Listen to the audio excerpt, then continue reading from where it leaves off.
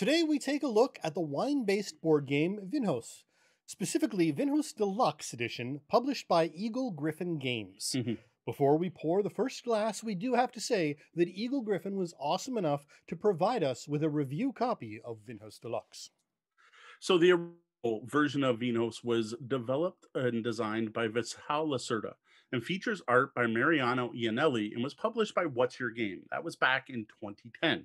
This new updated version of Vinhos, the deluxe edition, was also designed by Vital Lacerda. So we had the original designer come back and do some tweaks to his game, but also features updated artwork and graphic design by Ian O'Toole. Vinhos Deluxe was published in 2016 by Eagle-Gryphon. Now, this is a big, meaty board game box filled to the brim with wood and cardboard. For a good look at everything you get in this box, be sure to check out our Vinhos Deluxe unboxing video on YouTube. One bit of warning, though, this was one of the first unboxing videos we ever recorded, so it's not quite up to our current standards. No, but you do get to see everything. Now, also, for a full list of components, this is a very full box. Check out the blog version of this review at tabletopbellhop.com, because I am not going to spend the time to go over every little component here. What I will say is the board is huge. It's a big 6-panel board, two-sided, and extremely well designed, with a place for everything, easy to read icons, and a layout that actually not only just makes sense, but actually helps with the flow of the game, which thanks Ian O'Toole for that one. Actual component quality is top of the line. Like, this is deluxe, not even just as we put out a new copy with some new rules. This is deluxeified. You have very thick cardboard tokens in this game. Like, I would say twice as thick as you get in your average game. Plus excellent, great looking wooden components. Your meeples actually look like little farmers and enologists. You also get a set of fantastic player aids, like some of the best in the industry for summarizing the game on 2 pages that of course look like tasting menus, which is a nice touch. Well, we mentioned this on the show before, but this is a game that does theming right. If you want immersion, you've got it. So, great components. How about the gameplay? All right, so in Vinhos, you players are going to take on the role of winemakers in Portugal. Now, you may or may not know this, but Portugal is one of the world's leading wine producers. This is a trading and economic game that encompasses all aspects of winemaking, starting from setting up your first estate with your first vineyard, which has to be situated in one of 10 different wine regions of Portugal. You're going to improve that estate by building vineyards and cellars and wineries on the estate. You're going to hire enologists and farmers. You're going to utilize wine experts to get more done in a year. You're going to sell wine to local establishments to generate income, whereas shipping wine overseas gives you points. As well, 3 times during the game, you are going to attend the World Wine Festival and a tasting, showcasing your best wines and trying to impress 3 very picky wine magnates. So just your normal lifelong career for a winery condensed into a single sitting game. Yeah, pretty much. Now, I'm sure you can tell by now, this is meaty. There's a lot going on. Now, on top of all of that, Vinhos Deluxe includes 2 different ways to play. One is the 2010 Reserve edition of the game, which is very close to the original game released in 2010, thus the 2010 Reserve.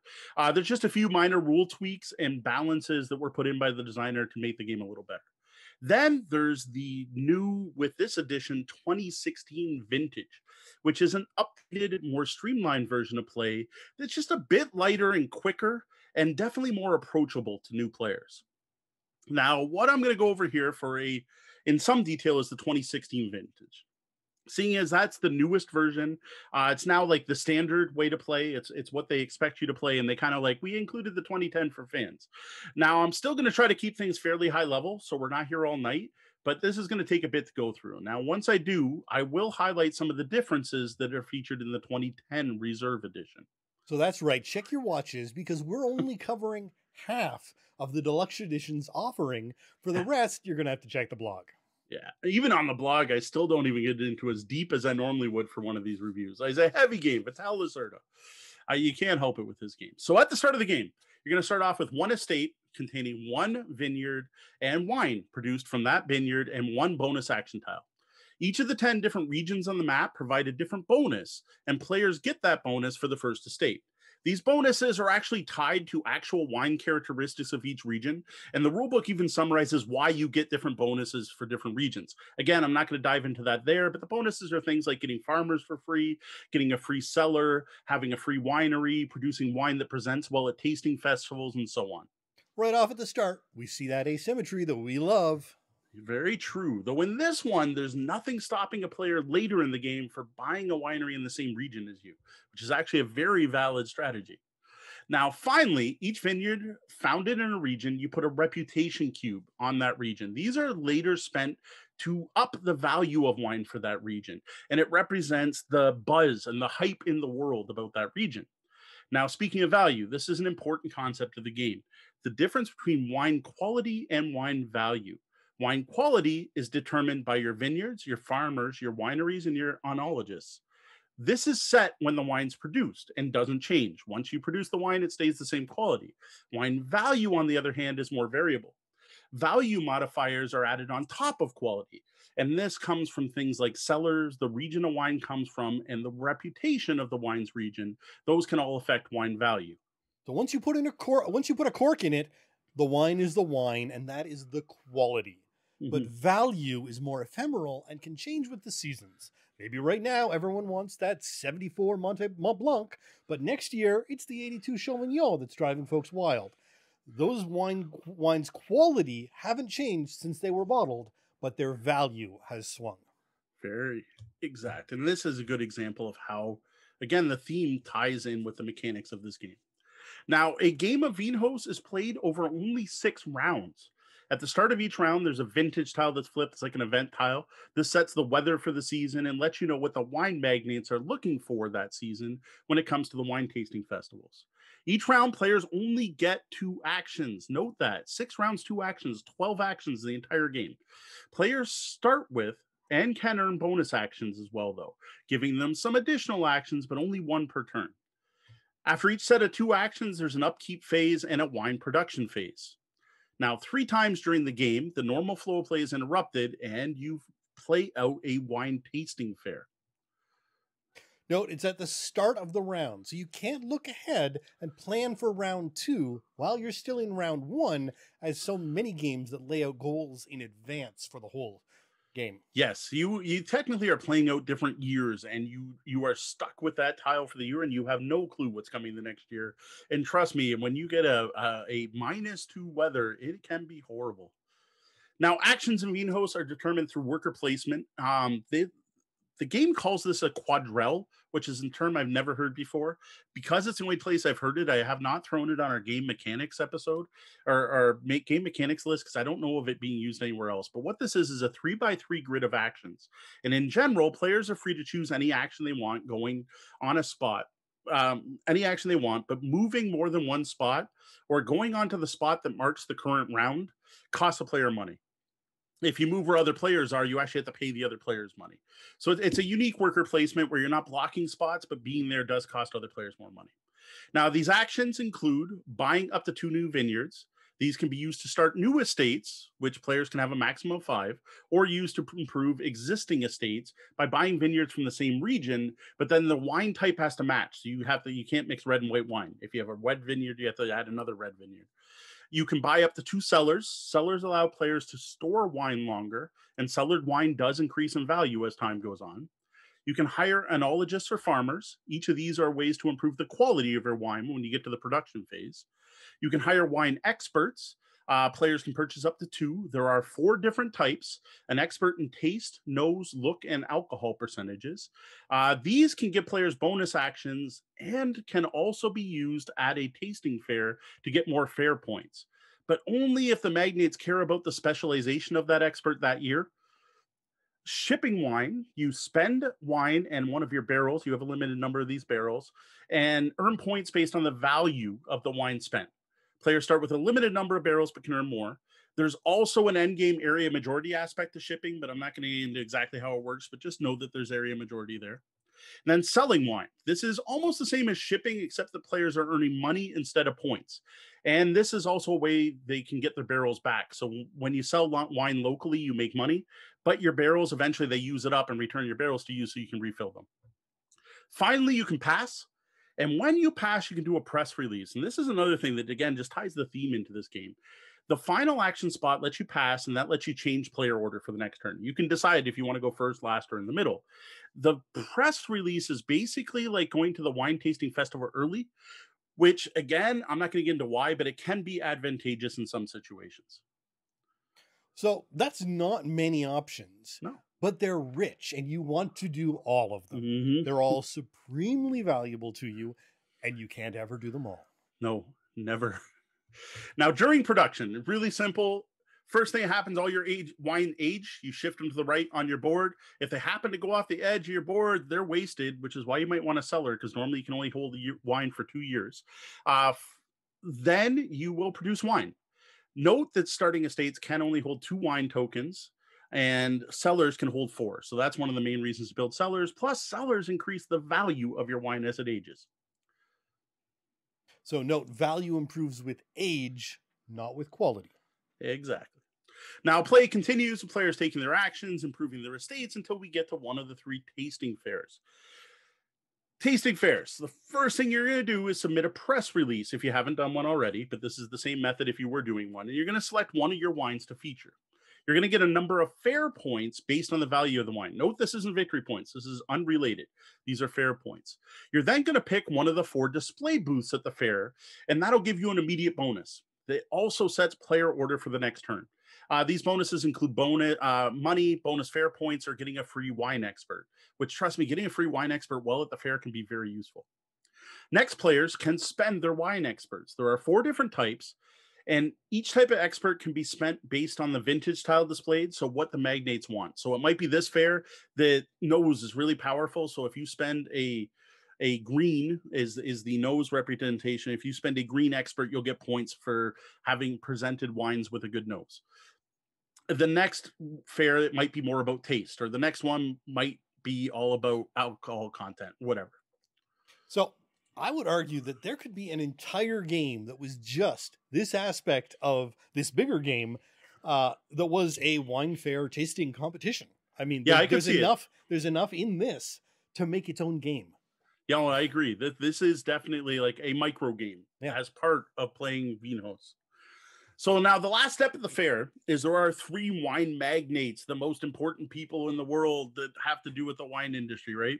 And based on the vintage tile, again, that comes up at the beginning of the year, they're each going to be looking for a specific type of wine they'll be impressed with. One of them either wants a white or a red each season. Another one wants wine of a specific quality, so at least a 6 this year, or at least a 9. And the last one will want wine from a specific region. For each of these qualities, the wine you submitted in your press release matches, you can take a barrel from that magnet to a maximum of 2 barrels. This is the way you get more barrels, so you can ship more and so you can sell more. After all players have submitted a press release, you're going to get points. So now you look at that fair track. Whoever's highest is going to get the most points. Whoever's second highest is going to get a little less, and so on. What's interesting is your reputation doesn't go away. Your spot on that the fair track stays for the rest of the game. So you can just keep building on earlier successes. No, and remember how you couldn't do all the actions you wanted to? Well, maybe now you can do a tiny bit more. Yeah, the reason for that is you can spend your barrel, or you can spend wine that's left over at the end of the festival to buy bonus tiles off these magnates. Now, early in the game, these are bonus actions. These are things that let you do more. Later in the game, they become end game scoring opportunities. Now, after the 3rd tasting fair, everyone's gone around a few more times. The game ends. You calculate final scoring. There's a number of things you're going to get points for here. There's the money that's left over, you have left. The wine you have left in your estate, you add up all its quality and divide by 2. The majorities on the shipping tracks, and then those end game bonus tiles you've collected. Now, the end game bonus tiles are for pretty much everything in the game. Like, there's a tile that covers almost everything. So there's like one for whoever, like, having vineyards. There's one for having farmers, and one for having wine tokens, one for having enologists, one for having filled estates, and so on. The player with the most points after that scoring wins. Well, at least figuring out the winner is easy if nothing else in the game is. Very true. What I'm not sure offhand is what the tiebreaker happens to be, but there is one. Though we have never yet seen a game end in a tie. Usually the scores are fairly far apart. So that was the 2016 vintage rules. I don't want to go into all of it, but I will point out some of the major differences in the 2010 reserve version. The first off is that this is more of an economic game. There is a bank. This is the biggest change from 2010 to 2016 and affects multiple aspects of the play. This is the kind of thing you see in heavy Euros, like this game, in train games. Like, I'm instantly reminded of like Steam and Brass a bit here. Instead of just a pile of bagos, which is the money in Portugal, instead of just a pile of money in front of you, you now have to handle on-hand cash and money in the bank. There's now a bank action players can take where they can make deposits, make withdrawals, as well as investments. Along with this are a number of price changes on specific items, and things like now having to pay your enologist a salary every season. Because the complexity of weather, favoritism, science, and competitive geoeconomic balances wasn't enough, they needed to add in banks. Yes. Though actually what they did is they took them out in the easier version. These were already here in the original. So also in the 2010 reserve are a number of smaller changes, like you can't hire farmers. Selling wine now deposits money to the bank and not your hand, which is important at times. Your wine experts can be used any time instead of once per turn. Bonus action tiles and the end game scoring tiles have been completely removed. And instead of earning barrels from the magnates, you now, when you impress them, give them barrels and then can spend wine to move those barrels and do actions based on which magnet you're on. And each magnet has their own special actions to them. Right, and that seems like a pretty huge swing in game. Yeah, it's a big difference. Having played both versions, it's definitely like you have to think a different way to try to get the bonus actions. And overall, they're a lot harder to earn, I would say. Now, the wine tasting fair is the other significant change. The quality of wine submitted no longer translates into fair points. What it does is sets how many wine experts you can bring with you to the fair. Booths picked to determine which wine qualities between the four, taste, nose, look, and alcohol percentage, will score points, and which wine experts you can use to score those points. Then you take your experts, all of them, and put them in your hand, and you have a blind bid auction where you are hiding how many you're revealing, and then everyone flips up their experts and then scores based on how well those experts match the different criteria of that year. It's definitely very different from the original. Each of the four different qualities of wine are on their own unique track, and they go up when that vintage tile is flipped and when certain experts are played. So in some ways, these are almost really two pretty different games with shared concept and theme. Yeah, there's quite a few differences. It still kind of feels the same overall. Right. It's obviously there's more to it than this, but like as you can tell, the 2010s a step up in complexity and weight. There's a lot more for players to think about. There's a lot more to manage, and there's actually a reduced number of actions in the game, so you have less time to do the things you're trying to do. Now, in addition to these two main methods of play, the game also includes a full set of solo rules, which pit you up against the terrible AI Lacerda. This method of play is card-driven and achievement-based, where Lacerda doesn't have a player board, and it has to do with flipping cards to see what they do every round. It's interesting. So for those keeping track at home, that's 3 games inside this deluxe box. Yeah, I don't know if anyone would buy this just to play the solo. I will fully admit, I did not try the solo. I am not a big solo gamer. That's not why I purchased this game, but it is something worth mentioning because I know there are a lot of solo gamers out there. And right now, a lot of people who aren't really solo gamers who are playing games solo. So as for my overall thoughts, before even playing this game, before I approached Eagle-Gryphon's booth at Origins and asked for a review copy of this, I knew I was going to like it. This is the kind of game that's right in my wheelhouse. I like Vital Lacerda's style of games. What I didn't expect is just how much I'd like it. A huge part of this is how well the mechanics and graphic design and everything ties to the theme of winemaking. This is the perfect example of a heavy meaty game that's much easier to digest due to having its theme so well integrated. Along with that, it also does a lot of things right for making the game more approachable. Things like having a very well-made player aid, varying the component types, the materials the components are made out of, items that are icons that are used for different things, having a solid rule book, excellent design and typography. So they have really covered all of the bases that we've talked about in our episode on keeping it easy. Yeah, the only thing they're missing is the limiting player options. That right from the start, you got your first decision in the game. This is the one thing that makes this game rough. Your first decision of the game is pick one of 10 wineries to start going with. And if you don't know the game and each gives a different bonus, that part's rough. The only thing I almost would have preferred is a starter setup that says player 1 starts with this winery and this, and player 2 starts with this and this, and player 3 starts with this and this, player 4 starts with this and this. And with these bonus tiles, I think that would have really helped for the first play or teach of the game. And I bet you if you go on Board Game Geek, someone's done that work. But that's the only thing that I think out of our list of 13 things you can do to improve your game that they missed out on. Right.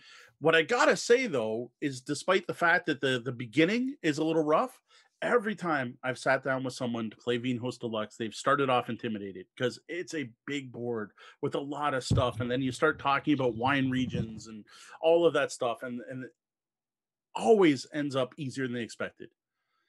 Now, I will say this is not an easy game. It's learning the mechanics that's straightforward and how to do everything, but learning to play well is a totally different matter. There is a lot going on in this game, and I am sure you can tell from my attempt at a short summary that I probably didn't even cover it all, and there's a lot to think about. Now, one of the things that did surprise me is its appeal to players who don't normally love heavy games. And again, I think it's that connection of theme to mechanics that makes this work. But I've gotten players who are like, I hate Food Chain Magnet and I'd never play Indonesia, but will sit down and happily play Vinhos Deluxe. Yeah, and I think a lot of people underrate the importance of theme tie-in. And we've talked about how we don't always discuss theme, but that's in part because a lot of games, it doesn't matter. Yeah. Here it does. It really does. This is, I think that's such an overused term for podcasters and reviewers, but I would call this an elegant game in many ways. And the elegance goes beyond the top-notch components and the EO Tools' excellent design work and actually encompasses the mechanics of the game itself. The way the game flows, it just feels right. Like it feels like you're doing the right things for the right reasons to get to the right goals, and to get to this goal, the things you have to do just make sense. I also love the way the game ramps up. So one of the things I didn't really get into into the details is that first tasting doesn't happen until the third year, but then the second one happens only after 2 years, and the third one happens over 1 year. So there's this ramp up of less and less time and limited actions to get things done before it matters. And I love the engine building. I see my estates grow and the wine they produce improve over the years. And there's just something rewarding about playing this game, even if you don't win. Just like you feel like you've done something. It's just something you don't get from lighter games. So now that we've showered it with praise, are there any rough edges? If I had any complaints about Vinhos, it would just be the sheer number of rules, especially when you've got multiple versions mixed in there. Like the amount of Vinhos in my head right now is a little crazy, having played days apart 2 different versions of the game. With this many different moving parts, it's easy to forget something. Like, I know we've made a number of mistakes in our early games. Things like forgetting that players only get the region bonus for their first vineyard placed in a new estate, not for every vineyard purchase. Or forgetting to place renown cubes in a region. That one's terrible. I often forget how to place renown cubes. Or placing renown cubes for items rewarded as region bonuses, which aren't supposed to get them. But then you think every time you add a cellar, you get a region bonus. But no, not if it's a region bonus. It's different. And not remembering that shipping and selling requires a minimum value, not an exact one, as well as misunderstanding how some of the bonus tiles work. This is a game, we've said this often enough, but in particular, play it once, then sit back down with the rules, or watch it played, or a gaming rules or something. Like, double check. And I would even say after your first few plays, just to see if you missed something on those initial plays. There's just so much going on. Right. It's always a good idea to do this anyway, but it's particularly important on these heavier games. Yeah. Now, as for which version of the game you should play, 2016 or 2010, I strongly recommend starting with 2016. The reduced complexity and not having to worry about things like investments and banking and blind bidding are going to help players get the core concepts of the game, of wine quality versus value and aging and sending press releases. Those are the same in both versions. After you've got the basics down, I do strongly suggest you try the 2010 version and then see what you prefer. I've noticed online people seem to be split, like 50-50. When playing both ourselves, Deanna really liked the bank aspect of it. I personally liked that tasting festival version better and the way the wine experts work. Both of us were really felt weird about the putting barrels to the magnates tape bonus actions compared to having a tile in front of you and flipping it and reach it. It just felt weird, but that doesn't mean there was anything wrong with it. So I don't know. Like overall, if I'm presenting this to a new group, I'm going to start with 2016 no matter what. But I could see hardcore gamers possibly wanting to jump in on the 2010. And especially if you played the original and like the original, maybe you stick with the 2010. Right. Overall, I've enjoyed every single game I played of Vinhos Deluxe. I've not had a bad game night with it. I look forward to playing this game even more and exploring new strategies because with that many rules and options, it's almost a sandbox. There are so many different ways you can go. If you're a fan of heavy engine building games that are closely tied to themes, you probably own Vinhos Deluxe. And if you don't, you should probably fix that. It is definitely well worth it. I don't think you'll be disappointed. Where I will also suggest this game, though, is for players who normally prefer medium weight games or slightly heavy games, because what we have here is, I would almost say, a gateway heavy game. It's a heavy game that's surprisingly easy to learn, and it's one that I found a lot of not heavy gamers have really enjoyed. Now, for those of you who like lighter games that you can play in an hour or less, you're probably going to want to stay away from this one. But if you're ever curious about trying something heavier, I think this would be a great place to start. Well, for a more in-depth look at Vinhos Deluxe, you can head over to tabletopbellhop.com and click on Reviews.